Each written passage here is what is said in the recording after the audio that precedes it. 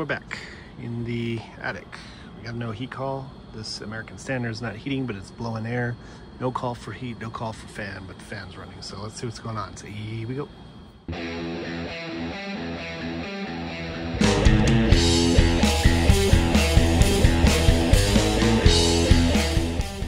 All right, we're checking our error code here. Seems like it's a steady flash. So let's see what's going on with that. Checking WNC and I got no voltage. So there's currently no call. Inducer's running, blower's running, probably a rollout. Nope. That's interesting. So we have a steady flash. According to this, that means normal, no call for heat. The blower just shut off on me. The inducer's still going. Let's go ahead and kill low voltage, reset the board, see what it does. Okay, so I've unplugged the transformer from the board. The inducer's still running.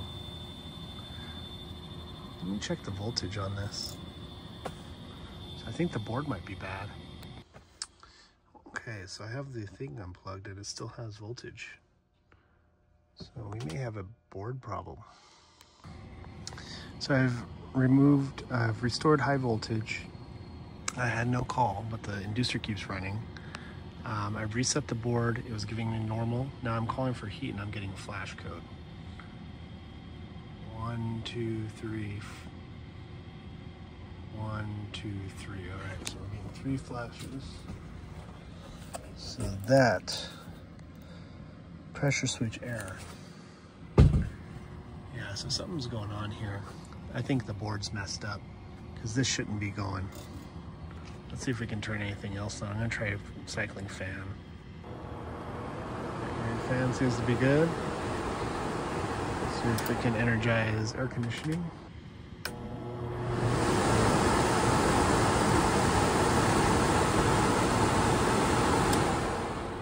Alright, we're gonna see if these pressure switches are closing just to make sure they're good. But I suspect the board's messed up, so it's just giving me a pressure switch error because the pressure switch is closed on startup. So generally it's going to be open, so it's going to wait, it's going to detect it's open, it's going to close, and then it's going to be okay. But if it starts up the inducer and it's already closed, it's going to give you a pressure switch error. Since this is running non-stop, I suspect that the relay that controls that in the board is stuck closed.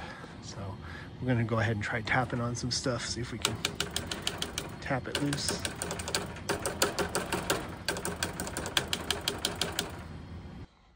So what I'm going to do is I have this unplugged, and then I'm going to call for heat, and then I'm going to close it and then see if it continues. If it does, then that means our pressure switch is good.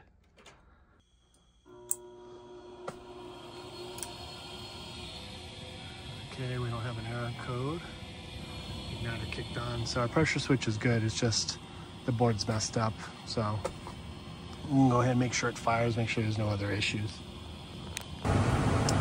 Okay, so the furnace went through the entire sequence, so the relay for the inducer is bad, so we're going to have to replace the whole board, unfortunately. At least now I know the rest of it's working, so.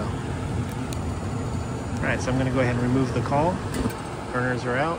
Well, it looks like I got the relay unstuck because the inducer shut off. So let's go ahead and try to cycle it again. Okay, inducer's off. I'm going to go ahead and call for heat. Alright, I'm going to remove the call for heat. It appears to have shut off. Yep. Alright, cool.